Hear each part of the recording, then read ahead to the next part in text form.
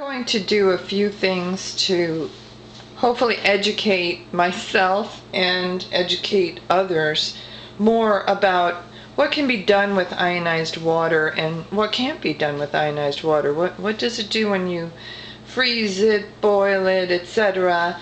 And a lot of customers really ask me this, especially Asian customers, because they drink a lot of their water or maybe all of it in tea, hot tea, and this may not be the way to go. It's probably going to make it lose its properties, just based on my earlier experiments with this.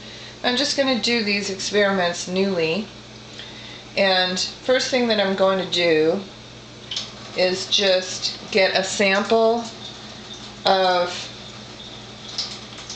ionized water,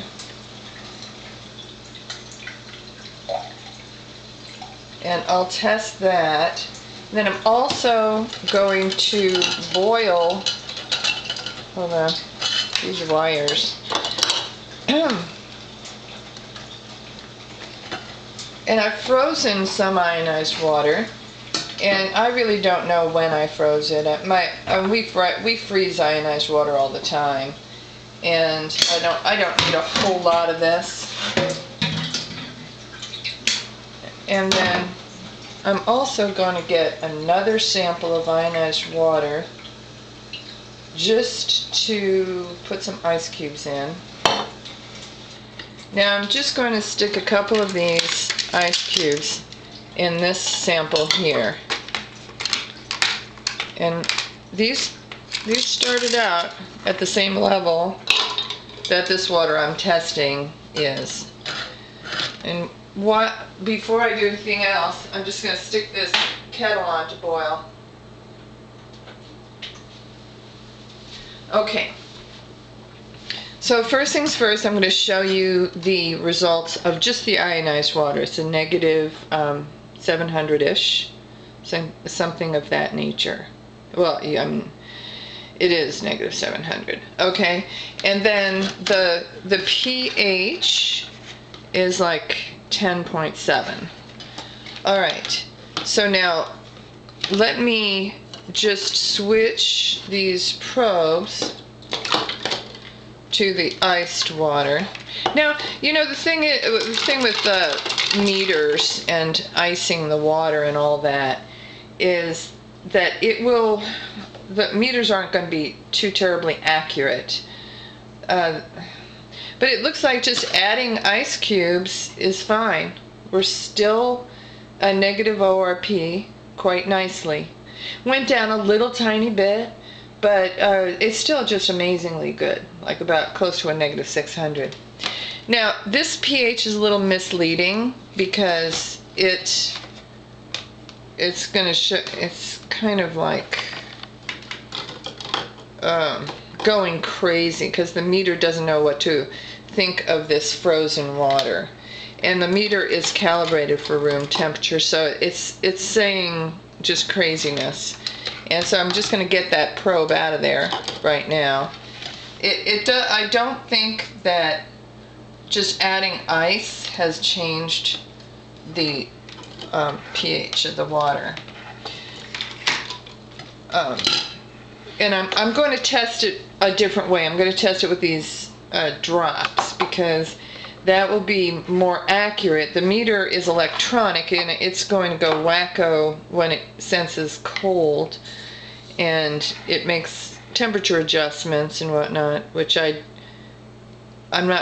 didn't ask it to make the temperature adjustments, but it just does it automatically, and I just don't want to have that. All right, so I just put a sample of just the regular ionized water in this little test device, and it's like a,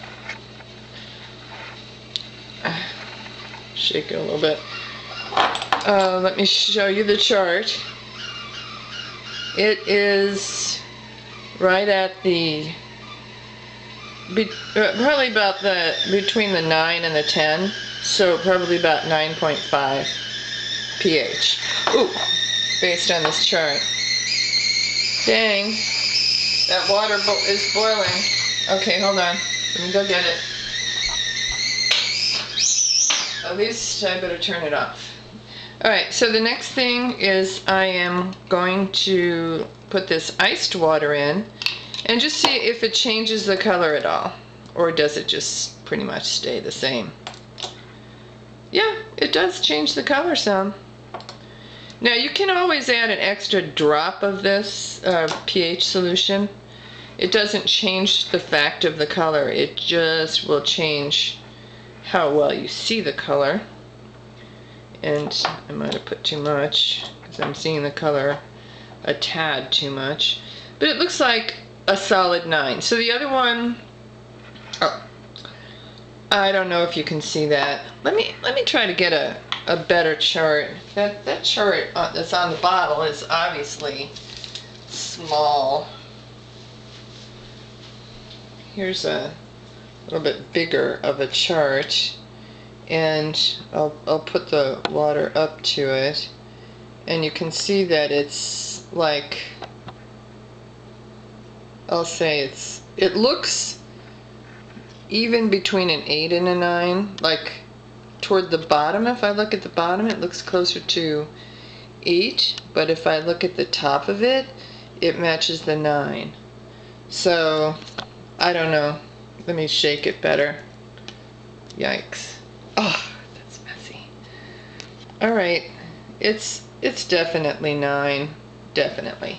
Okay, so, you know, what did it do? It reduced the pH a teeny tiny bit, but who cares? I mean, you know, people who like ice water, iced tea, you know, just feel free to stick ice cubes in it. It's fine. Now, eventually, when these ice cubes are all melted and blah blah blah, just pour yourself some more water. It's no big deal. All right. Next thing I'm going to test is the boiling water. Now, I'm going to do two things.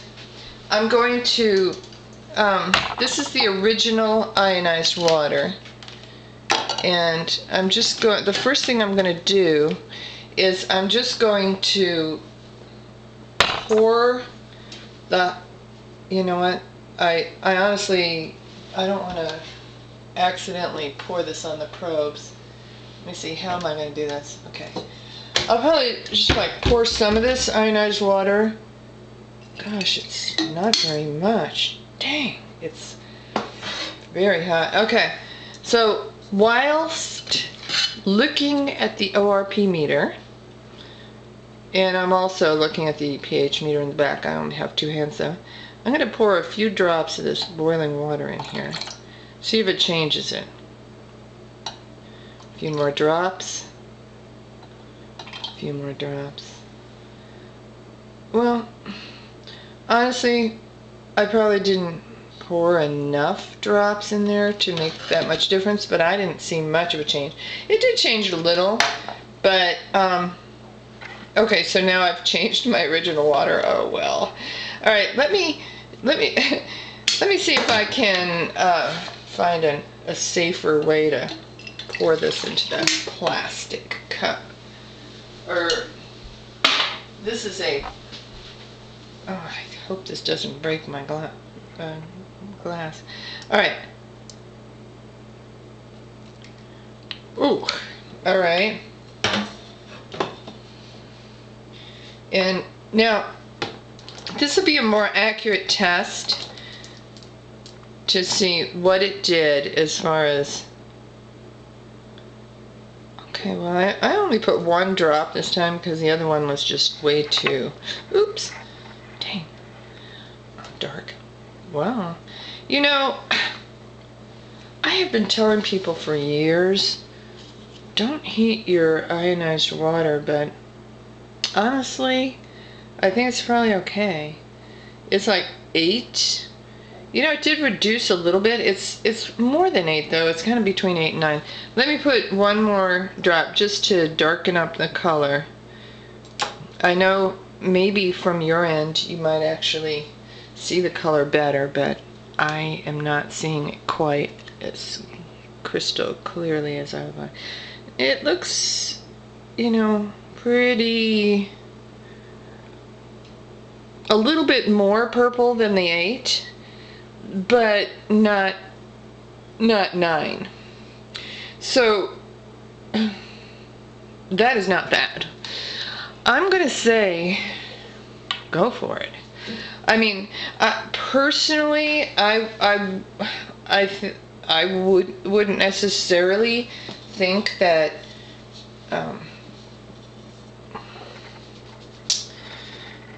boiling all the water is a good thing, but honestly, I just don't know.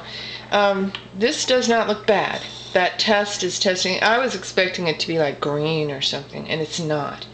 So then let me, this is the boiled water, and I can't put my meters into it because it's way too hot, and it will ruin my meters, and my meters are expensive, and I just will not allow that. I'm putting a couple of ice cubes in here, which I realize is completely foiling this experiment, completely. But I'm going to just do it because I want to see what. Alright, so the ORP is significantly lower. It's more oxidized.